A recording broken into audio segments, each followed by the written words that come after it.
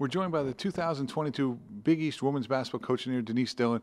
Coach, when you find out that news, what are your first thoughts?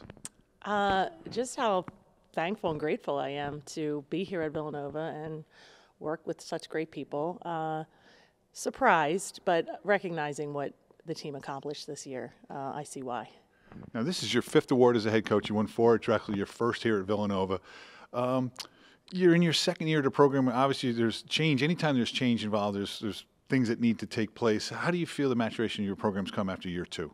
Well, I think just having a normal year, per se, with everything that went on last year, having a full season, getting the players in line with what we were wanting to teach, needing to teach, and getting some of our young ones ready.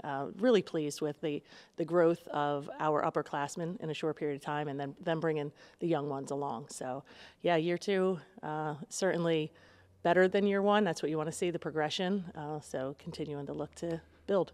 And you guys were projected to finish 5th in the preseason poll by your peers, your coaches. You guys finished in 2nd place. A lot of times, coaches that exceed expectations get awards like this. Do you feel that had a part in it? Absolutely. Yeah, I think this group particularly had high expectations of themselves, and with that, coaches can demand a little bit more. But at the same time, seeing what we faced in the Big East, I was really happy. You talk about wanting to finish top 4 in the league year in and year out, compete throughout, but finishing 2nd definitely showed their will and determination to do some great stuff. And on another side, not really a side note, but another important note, Maddie Siegrist is named Player of the Year in the Big East Conference for this year. She joins Shelley Pennyfather and Lisa Angelotti as former winners. Talk about her. Yeah, well, there's not enough time to talk about how great Maddie Siegrist has been in this program.